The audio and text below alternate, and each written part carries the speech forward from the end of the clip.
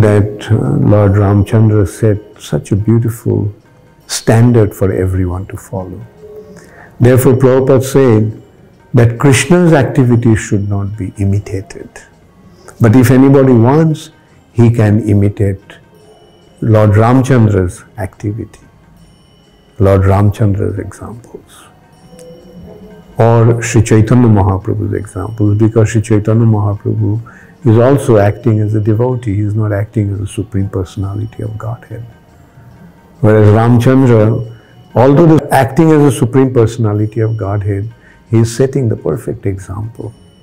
And in this way, Lord Ramchandra came to this planet to teach us what kind of life one should lead. Especially a leader should lead. A king should lead. Therefore, Lord Ramchandra's reign is famous as Ram Rājya, the reign of Lord Ramchandra. That was the perfect example of an ideal king, how to rule his kingdom. In his kingdom, everybody was perfectly happy.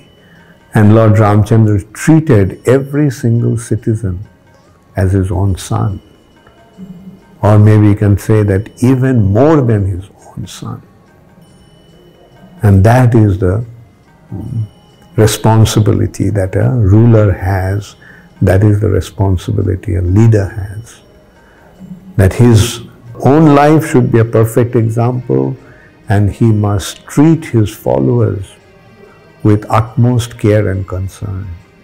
And then only he can expect his followers to give their own lives for his sake. So let us celebrate Lord Ramchandra's appearance by trying to follow his example as a perfect human being, as a perfect king, as a perfect ruler, as a perfect leader.